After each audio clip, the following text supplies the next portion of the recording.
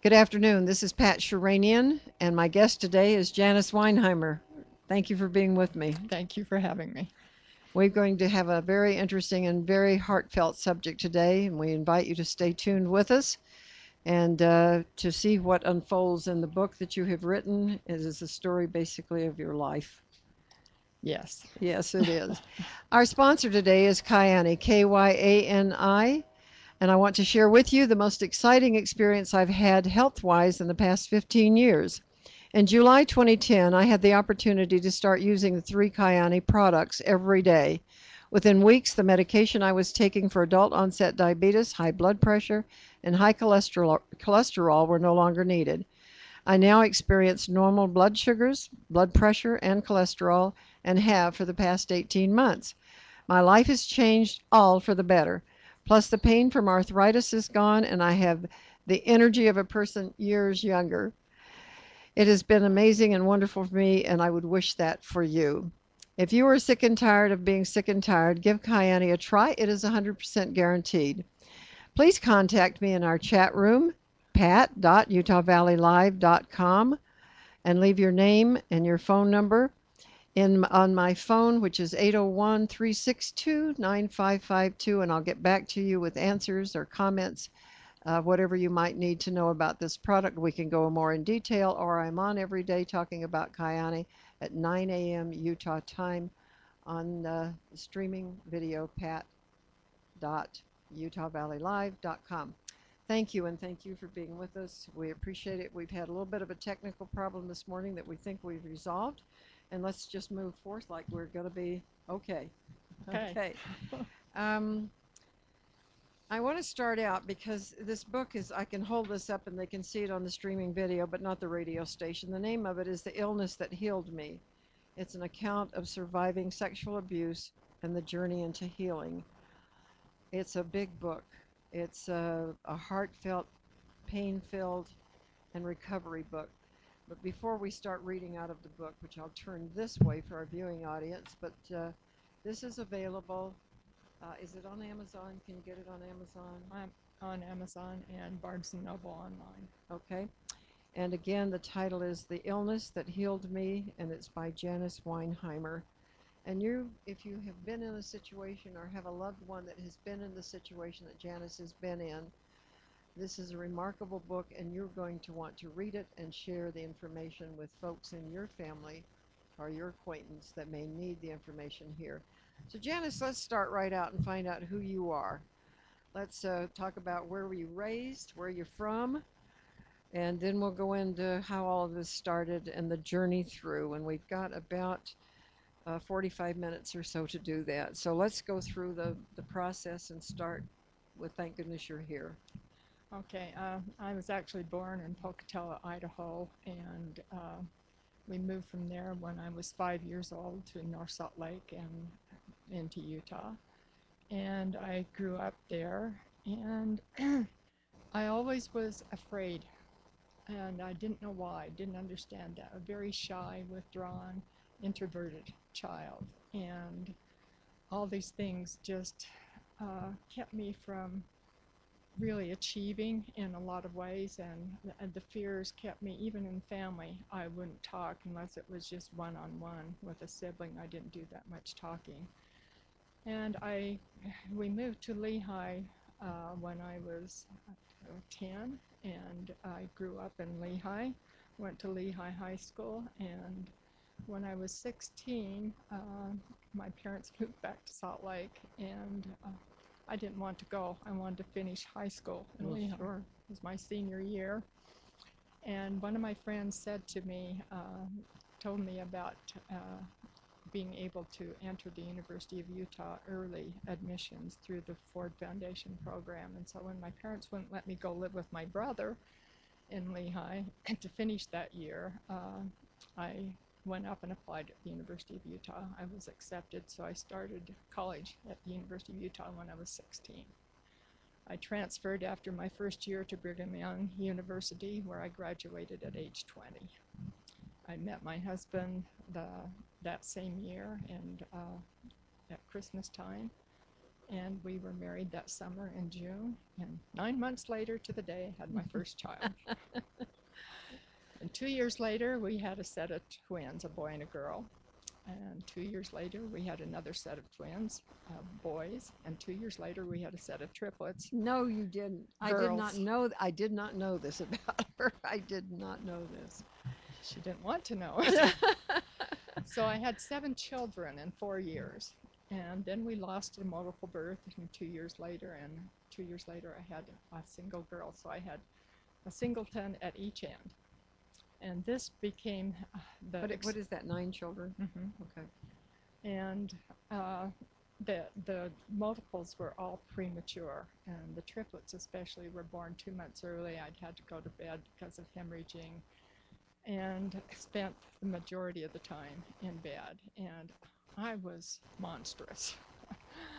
The babies their backbones were lined up, 1, 2, 3. So, and I had to carry them that way, and they were hung low. And the doctor said I was the first person he'd ever seen that had to have babies come uphill to come out. So it was difficult on my body, I and guess. difficult when they arrived because I had all these little children. And from my experiences and tuning into that inner voice, I learned to use my children to help me around the house. The 6-year-old had to prepare meals because when I had 3 premature babies that had to be fed, and it took an hour to feed each one, when I got through with the third one, I had to start in again. They were on a 3-hour schedule. So it took 24 hours a day to feed them, except my husband came home and then he would assist me, and we didn't have help in the beginning. And so I organized the children as I was guided and prompted to help me in the house. And my 4-year-old twin boy washed all of our dishes by hand. We didn't have a dishwasher. And he'd climb up on a little stool, and we only had one sink, and I can see him yet with dishwater up to his elbows. And yes, he broke quite a few dishes, and we learned to replace those with unbreakables, but he washed all of our dishes for a family of 10, 3 times a day, and took care of that. That was his job. And his twin sister vacuumed. She folded the diapers. Did you work this out as a chart? Did they just, you asked them to do it and they?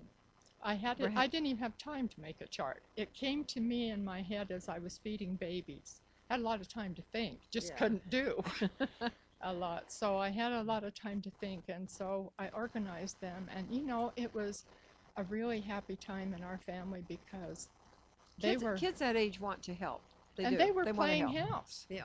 But they were using real babies, real dishes, real food, and all these things, and they didn't know they were working until they went to school and their friends told them. Then they weren't ever as good to do it again. But at that time, there was a very special spirit in our home. Years later, this became the foundation for my first book. Because people asked me, how did you do it? What did you do? How did you, they wanted to know the ins and outs. I started speaking out a lot about it. And so I didn't feel like I was a writer because of an experience I had when I was in 2nd grade.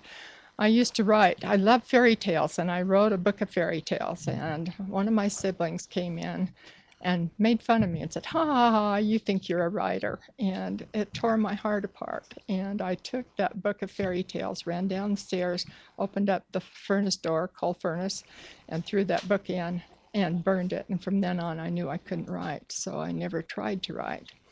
But when I was 18...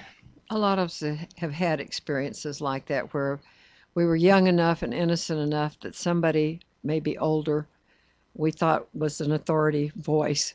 And so we threw away our gifts and talents and almost made the promise to never go seek them again because it's a painful experience.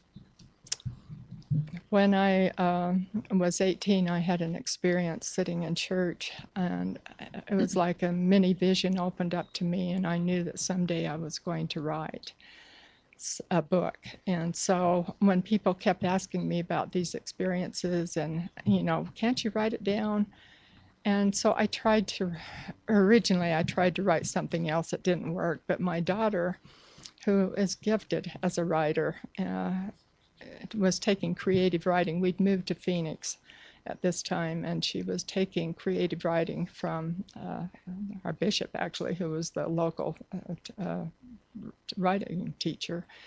And she said, "Why don't you come?" Because she knew about this experience I'd had. "Why don't you come and go to Bishop's class with us?" And I said, "No, I'm not going to high school at this time in my life."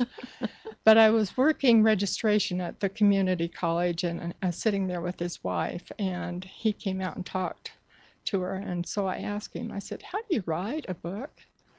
And he just said a couple of things. I started taking notes, and he said, "You're serious, aren't you?" And I said, "Yes, I am."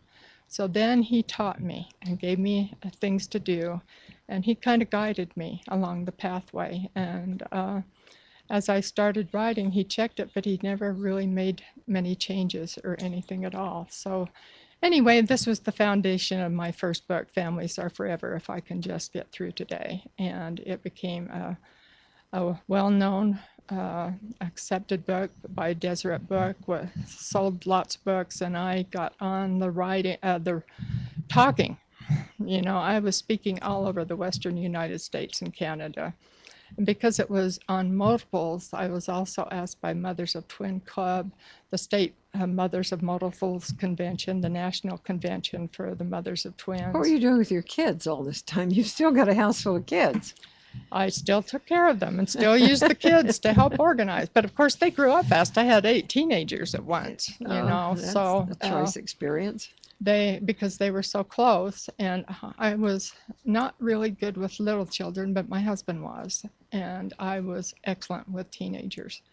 We had a good time. I just felt like I had a whole house full of friends all the time they were there. So we had a great time, and the book did well. And because I was on the speaking circuit and going just, all the time and fulfilling many callings in the church, I, in 1988, became deathly ill.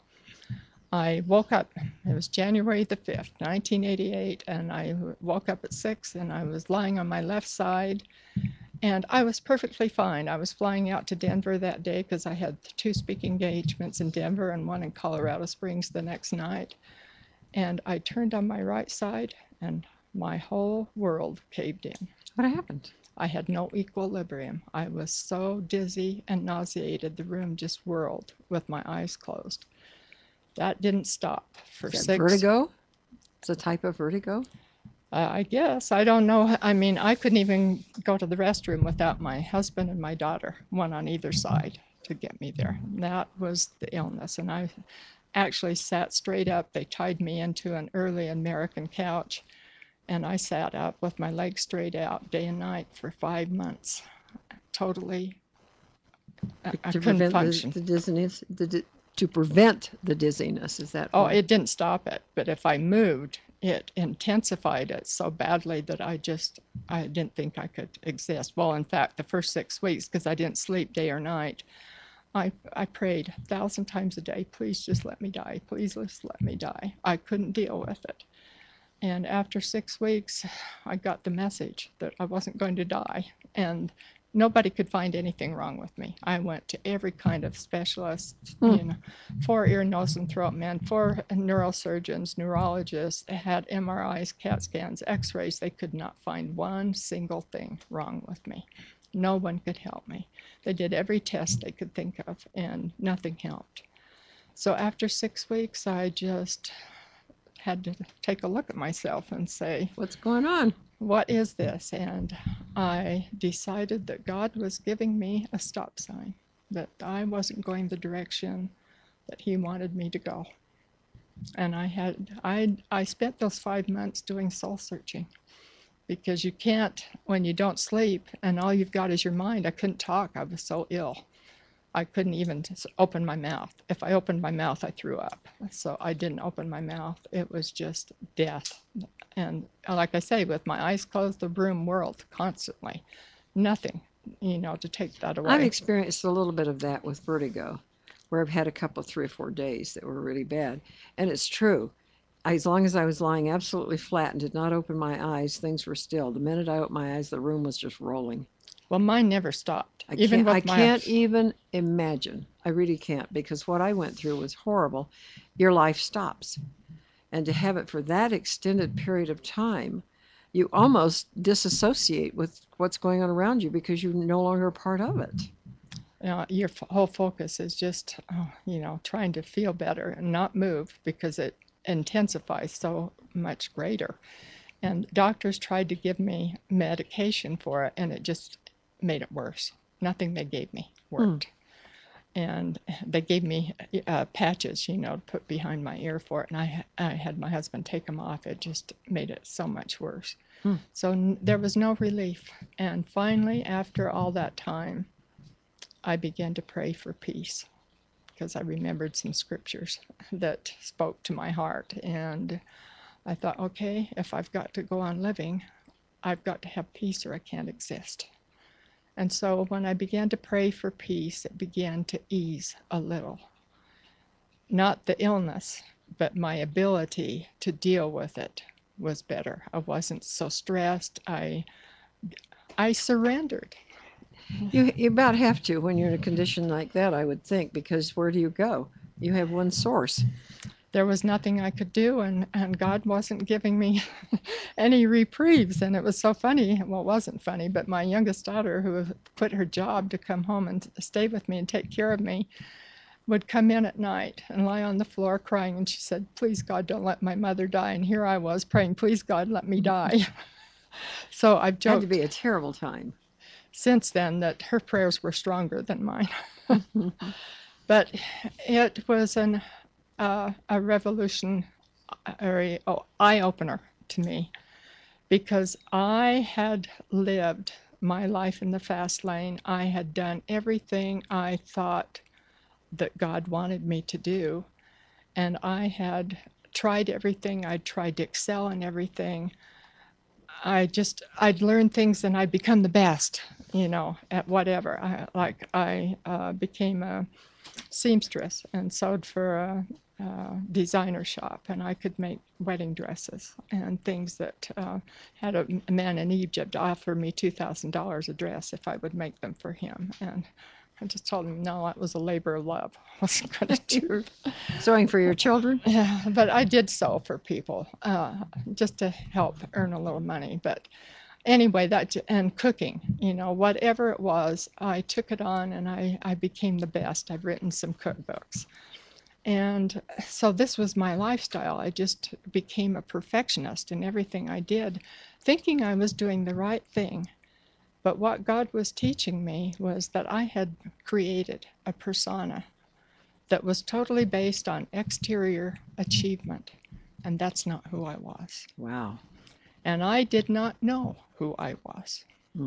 I had no idea. You were a wife, you were a mother, you were a friend, had siblings, but that is not who you really were. And it was just, I began to question. I didn't know, who I was or where to go. And of course, this took a long time. Actually, one doctor said to me, after so long, the brain says, hey, we've got to make an adjustment here. And after 5 months, if I sat with my head tilted to the right, I could motate around, holding my head, up with my hands, because my head became so heavy. I couldn't hold it. And I had to keep my head tilted. If I tried to straighten it up, it all came back again. And so I walked that way for quite a while, but little by little, things began to ease. And 10 years later, I actually took some impact training that one of my friends got me into, a couple of them got me into, and it was in the impact training that the head trainer had 2 near-death experiences, and he was harsh. He could see right through me. Was his name Hans? Yes, how did you know? I did not know this about her because I have also been through impact training. Yes, Hans was... Scare you to death when you first arrived. Well, not only that, but not in the beginning, because he was very kind. When I got up to share, and he asked me things and found out about the sexual abuse in my life and things. He When I couldn't. said he was very hard, it was very, with me, it was very quickly. Stop kidding yourself. You know, be who you really are. Just because you're a CEO, is that who you are? You've been through the routine. I mean, it was, for some of us, impact training really worked because it got out of us the things that needed to be said, that need to be confronted. No, I was a person. I had a name and not a title. And I'd lived on titles for a very long time. So it was a very huge eye opener. Was he kind in the beginning? Yes. Did he get terribly tough with me? Yes, he did. Did I go toe to toe with him and nose to nose? I did, over a 4-month period. Well, I didn't do But that we came out on the other side of it, best friends. because I was scared to death of him. You would have been. You would have been very frightened of him.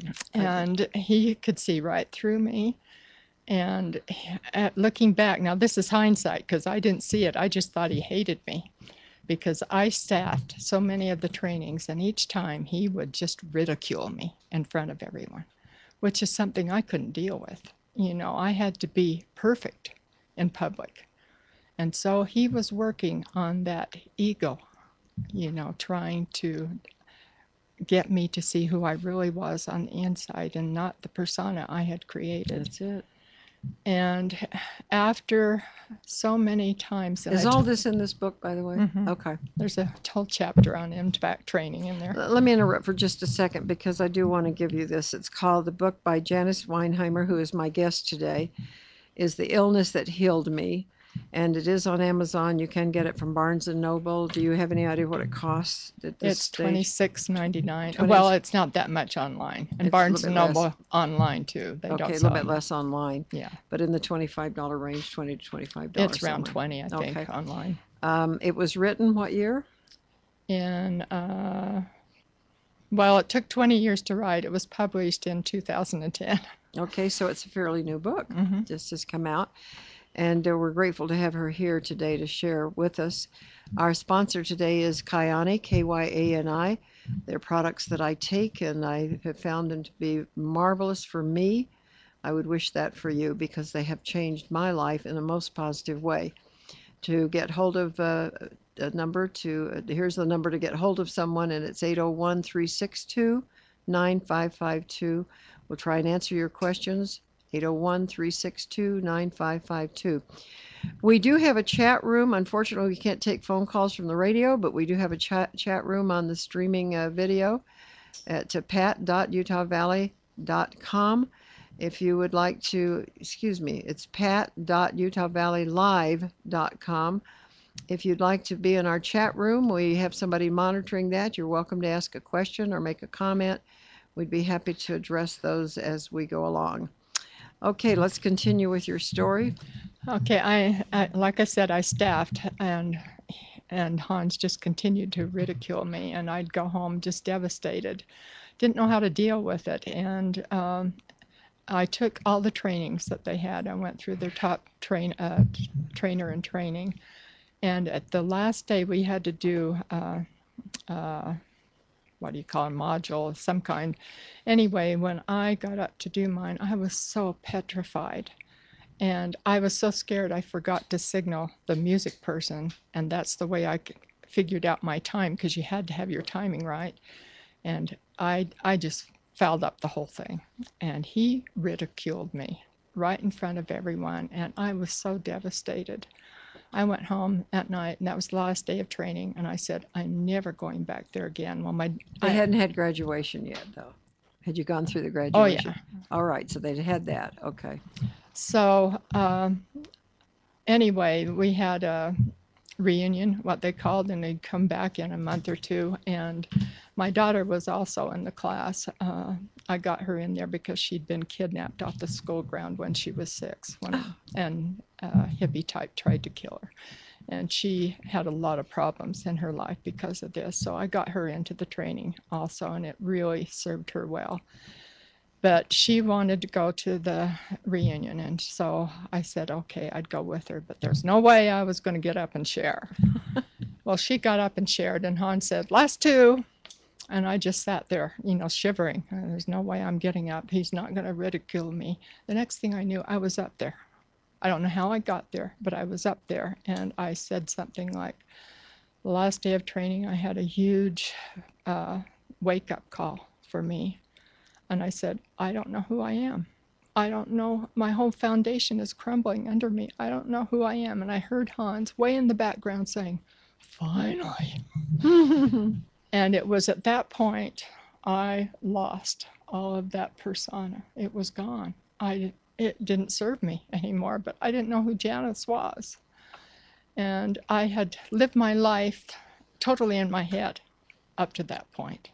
I did not know how to feel in my heart. I didn't know how to relate to that. And at that point, I was working at the Jewish synagogue.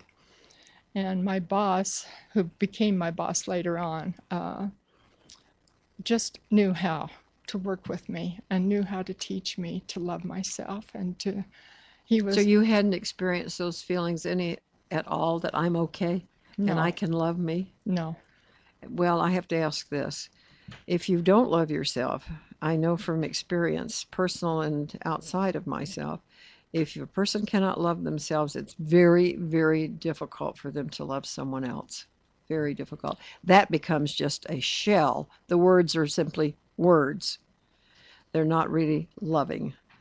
And so you must have been in an absolutely difficult spot. I can't imagine. I never felt loved all my life. And I knew in my head how I was supposed to look. And so I was a great, I have great ability to imagine things. And so I could figure it out that way. But my boss, he died actually of brain tumor 3 years ago. And he was only 47. But the last day he was in the office, called me in. And when I went to leave, he got up from his desk and came around and put his arm around my shoulder and looked at me, face to face. And he said, I hope you know how much I love you. Not because you work for me, but because of who you are.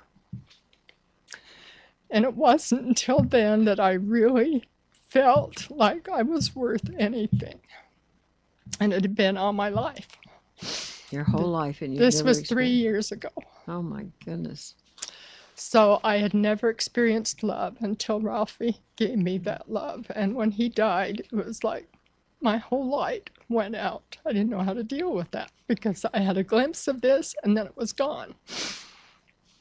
But I feel his presence around me quite often when I get down. He's close by. Can you tell yourself that because one person loved you, maybe others love you and have loved you? I mean, do you know that, or is it still just, they are still just words? My third therapist said to me, he said, you have built up such huge walls around your heart so that you wouldn't get hurt anymore, that even God's love doesn't get through to you. And so I know that I know intellectually I did that. But it was the illness that healed me. And the reason I say healed me, because it was a journey from my head to the heart. That's a long trip sometimes, and it sounds like you spent a lifetime traveling. It was huge. But I know who I am now.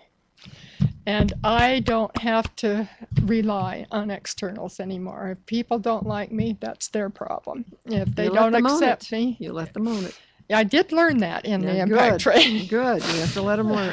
Yeah. They've got to own it. I experience that. Sometimes I'm quick to say something that perhaps I shouldn't have said, and didn't realize how it would affect the other person. But I've had to learn that, you just try harder to do better.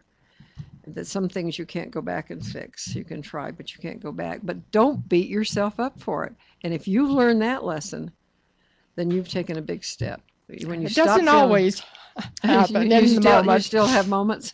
Yes, I have to talk myself through it sometimes and realize. And this is one thing why I like that experience with Ralphie so much, is because when I get down, I choose to focus on that experience with him. You just said the word that the whole thing hangs on. It really does. These are choices. Yes. You can make choices. We have choices. They are mental and they're heart pulled sometimes, but we can make a choice When you come to an intersection, you can decide to go through the green light, or you can decide to um, stop when you shouldn't and get hit from behind, or you can have a red light and you can go through it. We have choices. And it starts out sometimes that simple, the obvious, very simple. And then you begin to embrace it and own that word. And you can choose to get up and have a good day. You can choose to be happy all day. You can choose to ignore things that people say when they're coming after you. And my personality is strong enough. I've had a few people take me on, and a long time ago it bothered me. And I still have my moments under certain circumstances. I have to think about it and evaluate the situation, because we all have that vulnerable piece inside of us at some point, because that little kid is still there. Oh, right. Whatever happened when we were little, coming along the ranks, there's still pieces in there that we're all working at. Some do better than others, and it comes at different stages. Sometimes a 10-year-old can get it put together. But when life interferes and comes along and really changes your thinking like yours, I have to believe you made some monumental choices. Oh, I had to. After the impact training and after my experience with Ralphie, and of course, I spent years. Now, we've talked about all the problems, and I don't want to run out of time here because we need to go back to what created the symptoms that you've expressed and the things you felt. Where did all this start when you finally peeled away all of the peelings and now you're down to raw emotion? Well, like you say, it's a choice of either being a victim or a survivor, and I chose to be a survivor because Yes. I had 4 perpetrators when I was little. There were 2 that sexually abused me, and I repressed that, so I didn't get the memory back until I was 53. But as a 12-year-old, lifeguard repeatedly raped me, and after a couple of years, I felt like I was so worthless that I finally trusted someone, and I went to my seminary teacher and told him what had happened. And after 4 months, he crossed over the line and abused me too for 2 years. So those experiences say to you that you are worthless. And there's a scale of consciousness that in one of the books I read tons of books. I bet you have. I bet you To have. help me get over, because I had to go to alternative ways when the medical community couldn't help me get well. I had to find other ways, to see what I could do. And this was a long, arduous experience. Well, plus it was a time when not everybody would talk about this. It's still a subject that people are terrified to talk about. So that you had no one really, did you? I can't imagine you had a support group around you very much at that time. The only person I ever told was one of the girls when I was working at the resort. She was 20 and I was 12, and I told her what the lifeguard was doing, and she just said, if that's happening to you, it's your own fault. And so I learned. And that's how people used to look at it. Thank goodness that times are changing and minds are changing and decisions are being made now in arenas that really count. And hopefully the laws will become tighter and tighter so that kids are protected and adults. Horrifying. Okay, let's go see if we can get into that a little bit. Okay, one thing I wanted to make note of was that on a map of consciousness, which Dr. David Hawkins wrote the book Power versus Force, and he listed Power versus force. Mm-hmm.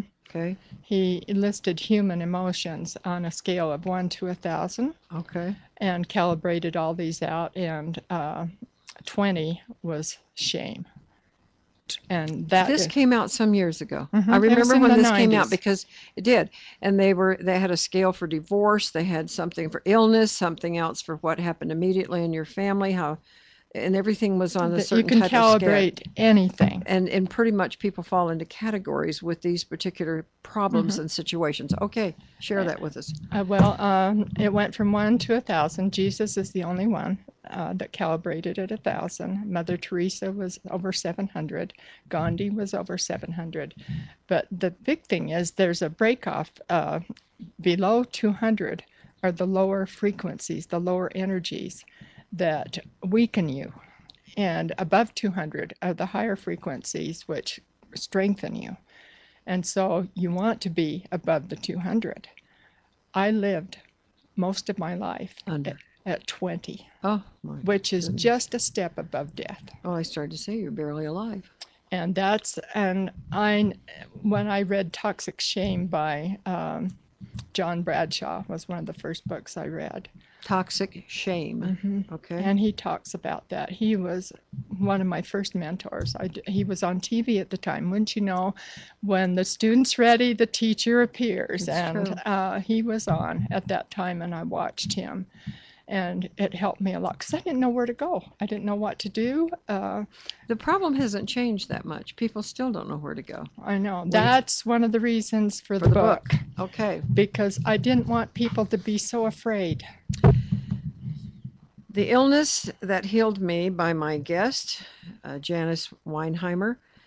And this came out last year, and you can get it at Barnes & Noble. Online. And online at Amazon. And you named a couple other places. Just those two. Just those two? I mean, there's various bookstores, but Well, yeah. If you live in New York, Strands has it. Okay, if you're in New York, well, we may have people in New York. On the inside jacket of the book, I put my an email address where I can be reached by good. anyone. So if you have the book, they can email you. Wonderful. They can reach me, and I will answer the emails the best I can. Actually, I can read that maybe. It's Puggy, Puggie. That's it. We talked 37. about that when I sent you an email. Puggie 37 at Yahoo.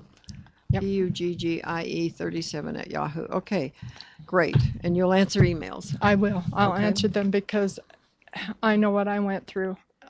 Just keeping everything to myself, feeling like I was the most terrible person alive, and everything was wrong with me. And to put it on a scale so you can really understand it, if it were a report card, I felt like everyone else had A's and A pluses, and I was always an F. And if I tried my hardest, if I just achieved, so many things, I might get to a D minus, but I never felt above a D minus. But in fact, you didn't get those grades. No. You were achieving all the time. Oh yeah, I had good grades. But somewhere inside of your head. It was just, I'm trying to explain how I felt so you can realize that. No, I was the only one on the yearbook honor roll when I was a sophomore. I studied because this is something else. See, perfectionism. I wanted to be valedictorian. That was my goal. So I studied like you wouldn't believe. I stayed up until 2 o'clock in the morning studying. I got up at 5 o'clock and started studying again. I wasn't the smartest kid by far in school, but I studied so hard. And can you imagine the stress? I'd sit there with my teeth clenched, my fist clenched, every test paper I got back for fear I wouldn't be the highest. And then when my parents moved, and no one knew except one friend that this was my goal, when they moved, it was gone. It was gone. And I had worked so hard for it and was ready for it. So, yeah, I achieved, but I never felt inside. So I'm going to go back because you talked about this that you had going on for months, where you were practically in a stage of paralysis emotionally and physically. And you talk about this, was that the illness that did the healing? So you had to get sick, and then you had to face yourself. I had to hit rock bottom, And where there was no one to turn to. There was no one to go to. You were now raw, absolutely raw. And so then I want to hear how you started building the stepping stones. Well, after this one doctor. Because you're a perfectionist, and you've got this dichotomy going on. I still hadn't lost that. I knew that God didn't want me to go the way I had been going. And those 5 months took away I had 6 months worth of speaking engagements, ahead of time. And one by one, I had to let those go. And because that was like a drug, to me, it gave me that. Gave you a boost, made you feel high, made you feel good, a lot of energy around it. Okay. But it only lasted a couple of days, and then I needed another one. That's why I was killing myself. And so. You needed approval. Oh, big time. Applause, recognition. Because I didn't approve of myself, so I needed it from everyone else. So that is as simple. Say it again, because so many people struggle with this. I didn't approve of myself. There was so many times I wished I could just disintegrate. And Just not, be gone. yeah. I had a friend say to me a couple of years ago that she wanted to die but go into oblivion. And you know, we believe there is a hereafter, that we go on. The things we learn here we take with us. And she didn't want to exist. She wanted to die and then just blow up and be particles and not be anyone. And I cannot imagine being in that place in your life. I can't. I've never been there, and it's really hard to imagine the pain that accompanies those kinds of thoughts. Well, and you have to understand too that for most of those years, I didn't feel. I wouldn't allow myself to feel. So So I you didn't buried. cry, you didn't get angry, you didn't have up days or down days, you had blank days emotionally. Well, I'd have a little, but I didn't ever allow myself to feel because it was too painful. I couldn't feel. Mm. So I didn't deal with it. And I've had to deal with that since 1988. Boy. And all that excess emotional baggage stored in me and what it did to my body. So anyway, what began was one day I was walking past the counter and the newspaper was there, and it talked about the mind-body connection. And I couldn't read because it made me so deathly ill. I couldn't focus on anything. I couldn't even watch TV when I was so sick. I could have it on sometimes, but I couldn't read. I couldn't do anything with my eyes, nothing. And sometimes sounds would drive me crazy, so I couldn't even, Existing must have been a chore. It was hell. It was the dark night of the soul, literally. It was hell, literally. So anyway, I asked my husband to go to the library and see if his name was Dr. Rossi, if there was a book or something we could get that he could read to me. My husband was good and patient. He actually retired early to take care of me, and he read to me so many books. And his sister told us about a book. So I hadn't heard about mind-body connection, and that started me off on the alternative way of healing. And then my sister-in-law told us about Love, Medicine, and Miracles by Bernie Siegel, the cancer surgeon who shaved his head so Right. that he could be like they were. And I began to learn just little things from each book. And as I'd get through one book, another one would appear. And I've read, well, that first year, he read to me everything. And it's harder when you have someone read it to you, maybe not for one who's audio, but I'm visual. I have to see. And I couldn't see that. So you had eyes closed and you were just listening. Wow. And I couldn't make notes, and I couldn't write in the margin, which I do with books. And so that was very, very difficult for me. But eventually I got to the point where I could read a little bit. I couldn't read very much. And I read a ton of books, which I listed, a lot of them. And of course, John Bradshaw's were among the top ones. Now, is all that information in the book? Mm-hmm. I'm going to encourage you to buy this book because we're going to run out of time, and I think you may be coming back next week with me, but we're going to run out of time again. So between now and then, perhaps you could buy the book.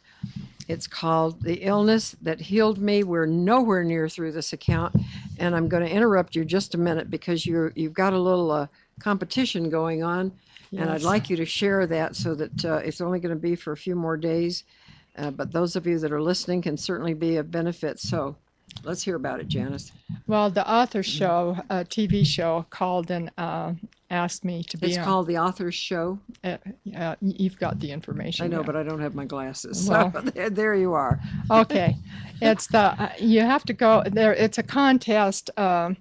We had to write an essay. First of all, they interviewed me, and I was on the author's TV show, which is out of Scottsdale, Arizona. And then they write a book. The new one's coming out, and so they want to put 50 authors in the book. So you had to write an essay to become one of the finalists. I'm one of the 113 finalists. And then they have you vote. And so I asked people to go to the website to vote. And you go to the www.authorswebtv.com. And when you get there, Give it again. Give it twice. www.authorswebtv.com. www.tv.com. Okay. And when you get to that window, you see on the right side there's a red seal like this. Okay. And you click on that, and this takes you to a new window.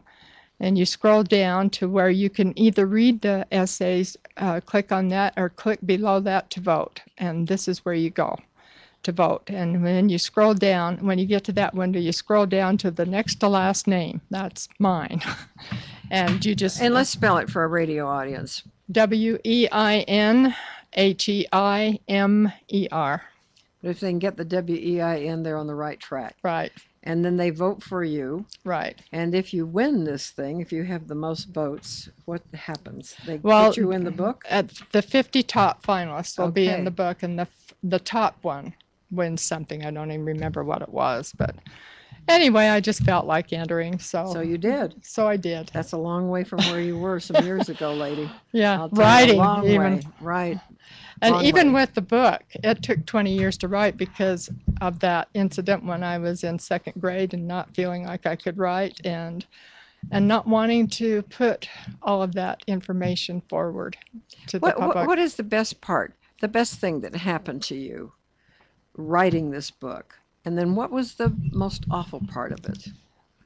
Well, I'll do it in reverse. Okay. The hardest part was I'd sit to write and I'd get the feeling, and this is ego talking, chatting at me. I learned that, but it took a long time before I knew that.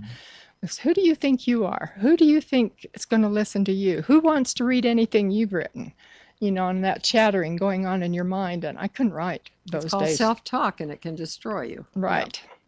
And so those days I just had to put it down, and then I wouldn't put it down for a day. I'd put it down for months and wouldn't go back to it until that inner nudging got so strong that I'd have to pick it up again. And even sometimes in the night, I'd wake up feeling like there were thousands of women around me waiting for me to get this out there.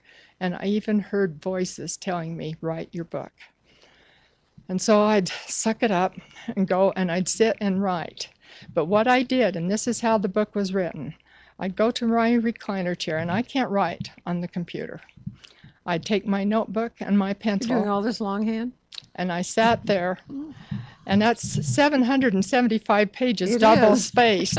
It It's is. 500 and 500 or 480, I think, there. But I sat there and I had bowed my head and I said, okay, God, I'm here. If you want this book to be written, the rest is up to you. I have shown up. And then I would sit and wait until it started to come. And then I'd write as fast as I could So you write. really feel this is inspiration then? You can't call it anything else. And that's the way my first book was written. Oh. Only I wrote it out by the pool because we lived in Arizona. An hour every day at the pool. But that's how I have to write because it overrides the ego. It leaves almost it leaves you without a choice when you're being pushed so hard from inside to get it done, and you've got that terrible conflict of you can't do it, and what do you think you're doing, and who do you think you are? So that was the best and the worst of times over 20 years. 20 years. The name of the book is The Illness That Healed Me, and it's an account of surviving sexual abuse and the journey into healing, and what a trip this has been. Where are you going now? Where are you in your life that you've accomplished a number of things, that you've become a real person now? How are things different for you and your family element from the way when you weren't feeling, when you didn't have feelings, when you Well- couldn't express them? I'm more honest. I don't try to just smooth things over. I tell them how it is. And I think that's something my children had to learn too, that I changed. And I say what I feel. And sometimes that's not always easy for them to, I think, to accept. But this is who I am. This is what I think. This is what I But believe. they deserve honesty. Yes. They deserve, and I have felt that way. And the children that I have raised sometimes are brutally honest back with me. Yes. But we've taught them to be honest and to express those emotions. And I said the only thing that I really have to repent for in my whole life is not telling the truth about my age all the time.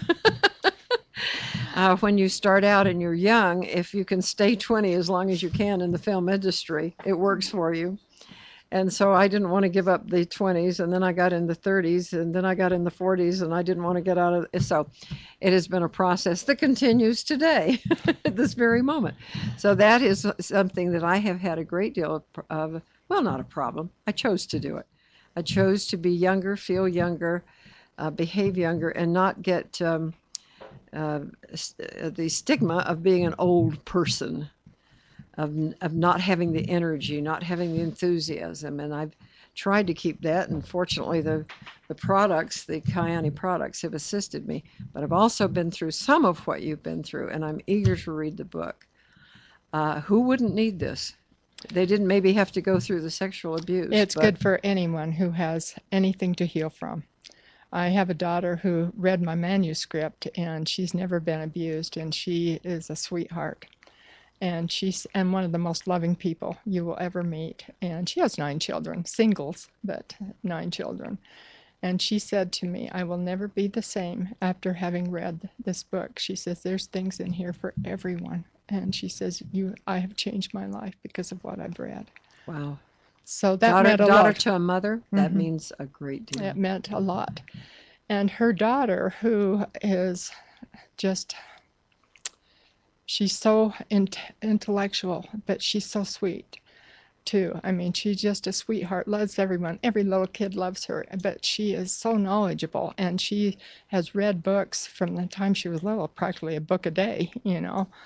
And she picked up the book and read the first 2 chapters and came out to her mother and said, I didn't know Grandma was such a writer. That meant something. Meant a lot to me. Well, so now you've done this. You're going to write another book. Well, that's not Where my are focus. you in your life right now? What is it that you feel like you can accomplish? I'm so proud of you. I have to say this on the air. I am simply proud of you that you've put all of this together, that you had the courage to then put it down on paper, not only for yourself, but the people that perhaps it will be so meaningful to read your words and to feel your hurt and your pain. And we need to talk just a second about energy, because you've gotten recently licensed. I just suddenly remembered that. Don't forget that. So talk about that. That's what I was going to do, because that's my passion now. And I think the book has been kind of quiet. It hasn't done a lot, but my youngest daughter said, it's the timing of the universe, Mother. And then I called, and then things began to happen. And I got certified as an energetic practitioner, which releases that emotional baggage that took me years of therapy to release. I can release in minutes. So you are licensed. Can people get hold of you by the email, and you work with them one-on-one or in a group, or how do you work this? I can work one-on-one. We can do it in a group. I can do it by proxy. I can do it for someone in Japan. And I'm here. These are words. These are what? It's actually kinesiology muscle testing, where you test the subconscious mind. And I need to say, this is Dr. Bradley Nelson's The Emotion Code. And you can look at it on www.healerslibrary.com. It will tell about it. Healerslibrary.com. And there's a KSL interview on Healers Library of them interviewing Dr. Bradley Nelson. And when I found this, and there's many modalities out there that are working with energy, and it's like God opened up the heavens and poured out all these different kinds, and they're all over the world, but this is the one that spoke to my heart. And I have released so much from myself that wasn't released with the therapy nor the impact training. And I've been able to work with my children and grandchildren, and it has just been fantastic. And I just love this work. I am just really thrilled with it, because it can release it so quickly, and you don't have to go through. So all this baggage that people have been carrying for years, and guilt, unexplained lack of emotion or too much emotion, you really can work with them and help them get rid of all of this and blossom anew. Yes, and it's the method is you have to go through a series of ways to find out what the subconscious mind is willing to release, and then to release it, you use the governing meridian in the body and magnets, which draws all of that to the surface and releases it. Wow. And you can even have inherited trapped emotions, which I have done some that have been 30 and 40 generations back, and it releases that from all of those ancestors as well. Let's give your email again. It's Puggie, Puggie 37 at yahoo.com. Okay. My guest today has been Janice and Janice Weinheimer. And I'm knocked out by her book and what she's talking about. And would you like to come back and do this again? I would love to. That's my passion. It is. It's. I can see where it would be. It certainly. I can't think of anybody this book would not affect. We appreciate your coming in, being Thank with you. us. I want to thank Kent Forking for technical help, and also Kurt Crosby. Thank you very much. I'm Pat Sheranian, inviting you to be with me at 9 o'clock every morning on streaming video, at noon on streaming video and radio, KHQN 1480 on your AM dial. Thank you for being here, and have a great day.